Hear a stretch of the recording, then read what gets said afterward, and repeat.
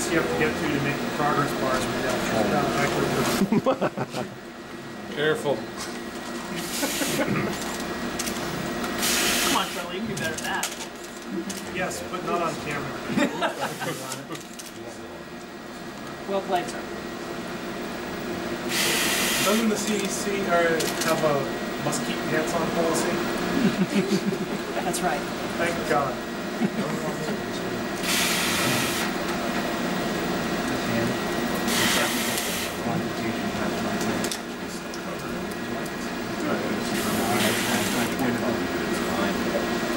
Don't worry about it.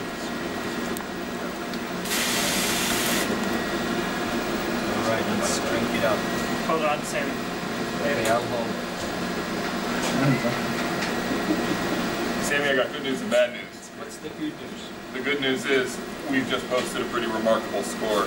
Bad news is we're running out of LHE. The bad news is we're running out of LHE and we're running out of karma for the year. I'm afraid that we just spent it all. We shut it down. Let's Wait one sec. No, I'm increasing flow rate. It's probably my fault. Yeah, well, I'm worried about the board too. I don't want to move the chip. I got a lot of water. I think we're. I've got water in the PCI slot. Chip's going to move soon. and he doesn't pull I don't it. like the flow That rate. board is bent something fierce. Yeah. Release the vent. Let me hear it. That's That's still a good flow. That's no going on. Yeah. All right, yeah. All right, let's do it. Let's kill it. Let's kill it. Sammy, we agree? Yep. All right, we're off. Take a few steps back. All right, we're taking helium offline. Why don't you give yourself a little wiggle? You're good.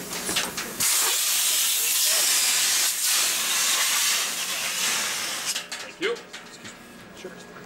And that's outside, ladies and gentlemen. Good job, Simon. Good job, Sam. Good job. Congratulations, everyone. That was awesome. Good job.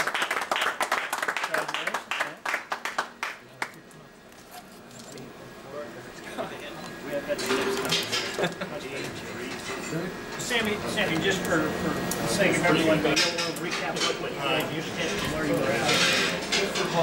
Sure. So we were obviously going for 8.3 gigahertz. First time we ran this chip on LM2, we I tested think it for really. this entire rig. We noticed that at 1.8 volt, which is pretty low voltage, we were able to get 7.87. So that gave us the idea that it's a good chip. So we switched over to helium, dropped the temperature from negative 185 to negative 230, and started upping the voltage, increasing the multiplier, and basically just seeing how far we could get with helium, and how much scaling we would see beyond what we saw with LM2. At 2 volts, we were able to get to 8.3 gigahertz. We increased the voltage just a tiny bit to 202, and we kept increasing the ref clock by 1 megahertz at a time, which translates into 30 megahertz increase on the CPU frequency, and we went from 8.3 to 8.33 to 8.37 to 8.4, and finally the final highest frequency we were able to get out of this chip was 8429 megahertz. So that's the story for this particular CPU. Now, Sammy, we haven't seen in the testing we've done for the past day and a half. You know, we did not know that we'd be able to achieve this kind of result. We were hopeful, but Yeah. it was not clear from earlier testing that we would see this kind of scaling up Not here. at all. So perfect timing. Perfect timing. How high did you get to get a validation? 8429. Excellent. What was the old Very happy. record? Lower than that. 8307. Yeah. So more than 100 megahertz. Yeah. More than 1%. So the fastest CPU ever. They're going to have to get to a big gap. And not just the fastest CPU. How much extra does it cost to get an unlocked version? Simon, I think you can. It comes. Wow! It comes included. It's a standard feature. Now, there's a Liquid marketing. helium is not. Yes, unfortunately, liquid helium is not. However, thanks to our success today, we may be doing this again sometime near you. Awesome. It does to me too. Well, congrats. Thanks a lot. Congratulations. Wow. Well, I tell you, I was not expecting us to get that good of a result so early.